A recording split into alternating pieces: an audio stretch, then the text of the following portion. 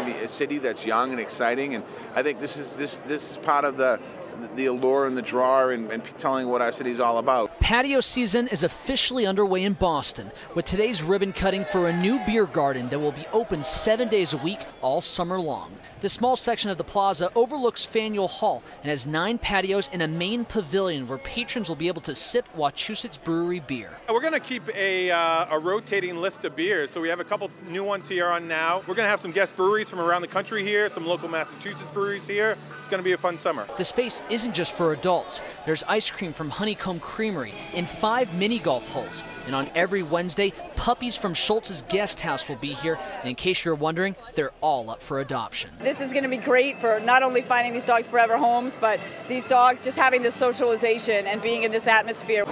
The party going well into the night with locals applauding the city for thinking outside the box to make a trip to City Hall actually enjoyable. I think it's great, and especially where you're on city land here and you don't always think of coming here for something relaxing and fun. This is not usually a place people come unless there's a live concert, but it's worked out in their favor.